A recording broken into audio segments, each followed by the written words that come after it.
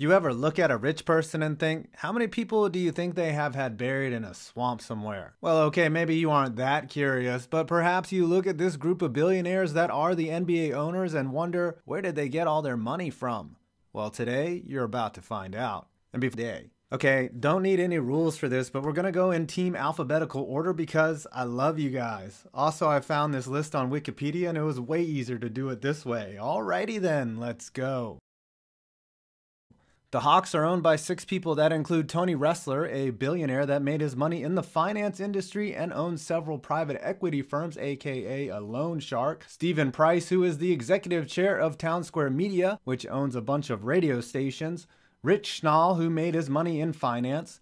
Sarah Blakely, who invented Spanx for women to hide their fat. Former rapper Jesse Itzler, aka Jesse James, who is married to Blakely, who after making the song Shake It Like a White Girl, founded the company Marquis Jet, which he sold to Warren Buffett. Here's some of his hot track.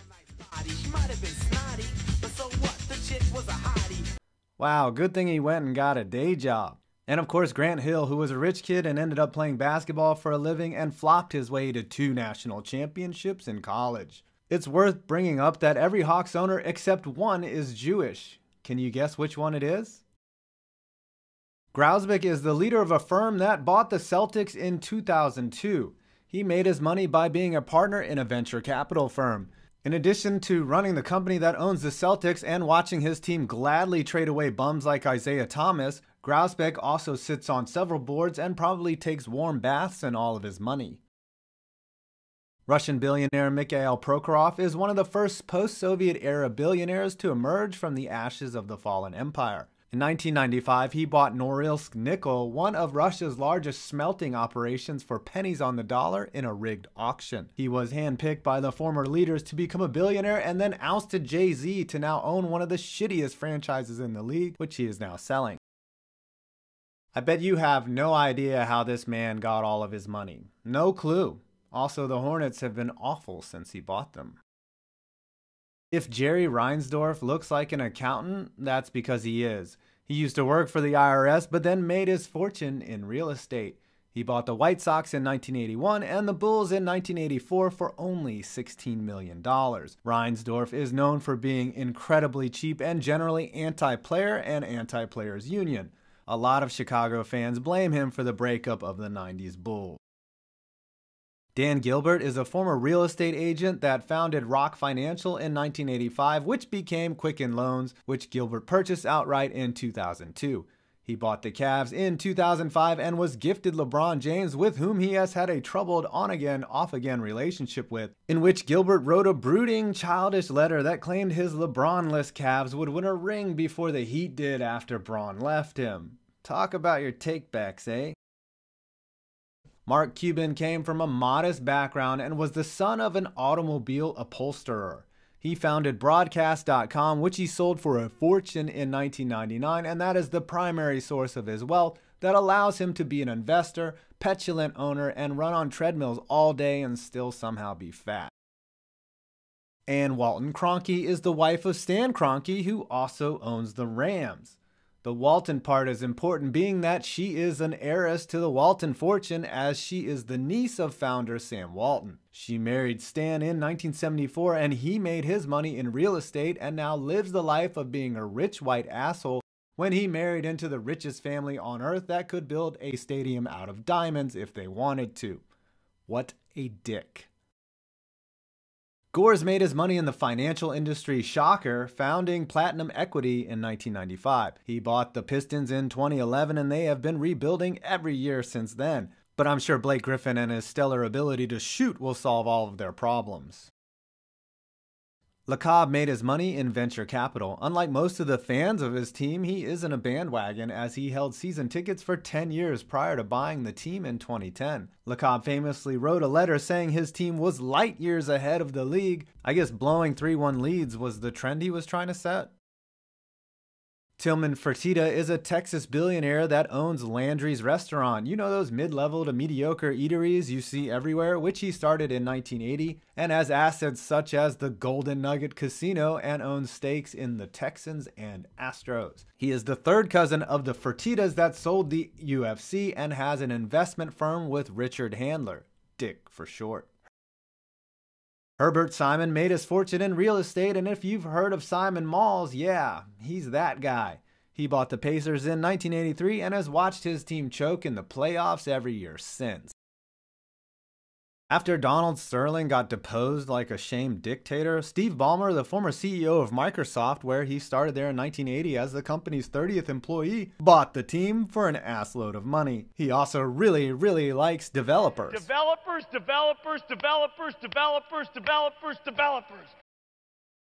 Bus Kids, led by Jeannie, who is the GM, comically own the Lakers after their daddy gifted it to them in his will.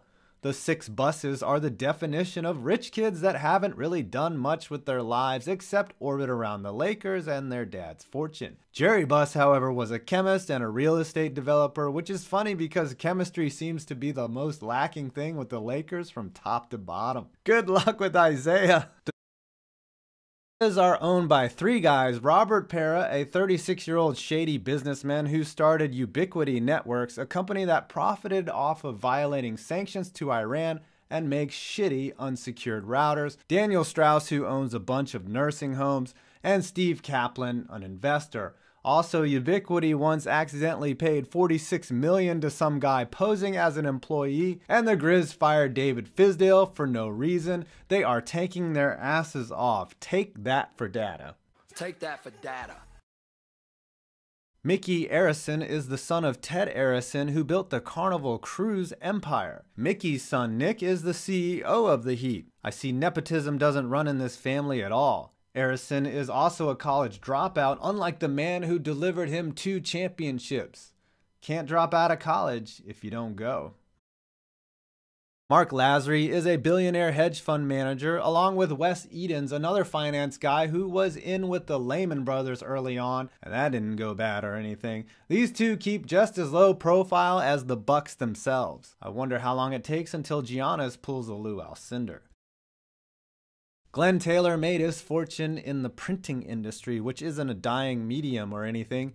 Before he bought the Timberwolves in 1995, Taylor was a Republican senator in the Minnesota Senate. What's more shocking about that to me is there are actually Republicans in Minnesota. If Tom Benson looks like a used car salesman, that's basically what he is, as he owns a lot of dealerships in the Texas and Louisiana area. He also owns the Saints, which he threatened to move multiple times to San Antonio, and bought the Pelicans in 2012 after David Stern agreed to rig the draft lottery so he could get Anthony Davis. James Dolan is the petulant son of Charles Dolan, who founded Cablevision, and is the walking embodiment of a meddling, spoiled rich kid who has no business running an NBA franchise. Essentially the Jim Irsay of the NBA, Dolan pretty much cares more about his band than making the Knicks a winner, with his odd boner for Isaiah Thomas Sr. and idiotic move after idiotic move. Thank God he has no clue what hockey is, though the Rangers suck now too. Clay Bennett is one of the co-founders of Chesapeake Energy Corporation, which somehow is shockingly involved in many controversies, including collusion, shady business deals, environmental damage, chemical spills, and a landslide which they cause. But hey, more people were probably pissed when Katie left than all that shit. Do you have a few moments? I want to sit you down and tell you about Amway. You buy products like toilet paper, do you not? Why not buy them from me? Rich DeVos is actually the owner of Amway, and you can thank him for people cornering you at your gym to tell you about Nutricore and whatever bullshit MLM they are trying to sell you. Ah, stupid people, a time-proven, profitable business. The Sixers are owned by too many people to list, as they were bought by a group in 2011 led by investor Joshua Harris. Other minority owners include Will and Jada Pinkett Smith and Kevin Hart. I guess Will and Kevin fully understand that sometimes you have to tank in order to be successful. Robert Sarver is the son of a prominent Arizona businessman who was a banker. Sarver founded his own bank in 1984 and has seen success in the industry since. Sarver is also known as one of the worst owners in the NBA since he bought the Suns in 2004, and they have gone downhill like Lindsey Vohn's skiing career, literally and figuratively. I used both of those correctly. Paul Allen is the second owner in the NBA to have made his money off of Microsoft, as he co-founded the endeavor with Bill Gates after Billy's daddy gave him a bunch of money to start his Whittle software company. He also owns the Seahawks and the Sounders. Vivek Ranadive is an Indian business owner who made millions in the software industry. An Indian man involved in IT? You don't see that every day. He bought a majority stake in the team in 2013 after the Maloofs tried to screw the city of Sacramento like YouTube did to smaller channels. Peter Holt made his money selling heavy equipment, as he owns the largest Caterpillar dealership in America, which his daddy started in 1933. Holt did serve in the Army, where as an infantryman in Vietnam earned a Silver Star, 3 Bronze Stars, and a Purple Heart. Okay, this dude is pretty badass. Respect. Larry Tannenbaum is a Canadian businessman who is the son of a former steel magnate and grew a successful construction and engineering firm that basically built all of Toronto and other projects throughout the world. He also owns the Maple Leafs, another team that hasn't built him a winner yet. See what I did there? Gail Miller is the widow of Larry Miller, who owned a bunch of car dealerships and movie theaters. I know you're going to ask if the Millers are Mormons from Utah, and yes, they are Mormons from Utah. Our last on this list is Washington Wizards owner Ted Leonsis, who came from a modest background to find fortune in America Online and got out of that thing at just the right freaking time. Leonsis is known as a hands-on type of owner, and I can't think of any situation where that doesn't ever go bad. You can't argue about his passion for his team though, as he once scuffled with a fan who criticized him.